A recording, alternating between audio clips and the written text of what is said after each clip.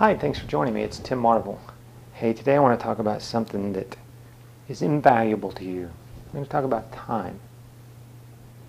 What do you think about this? You have no spare time.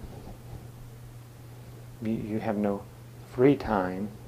You have no downtime. You only have a lifetime.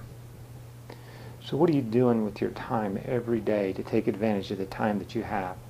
A lot of people compare your time, your minutes, hours, and seconds to a bank account, and they ask you, hey, if you got $86,400 a day, would you spend it wisely? And you have to spend it. If you don't spend it, you'll lose it. Well, that $86,400 represents the number of seconds in a day. Are you using your time wisely? And when I say that, it means not are you working 24 hours a day, but are you getting the rest you deserve? Are you eating right? Are you taking care of your body and your mind? Are you feeding your mind? Are you feeding your ego? Are you feeding your knowledge? Are you continuing to learn? Guys, there's so much there. So I'm going to challenge you. You get one lifetime. You get one today. What are you going to do with it?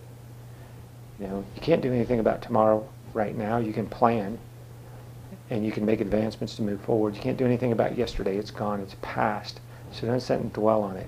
Learn from it and move on. But the important thing for you is keep moving forward. So I want you to think deeply about the time you get today. What'd you do with it? Did you make a note in your journal about moving forward?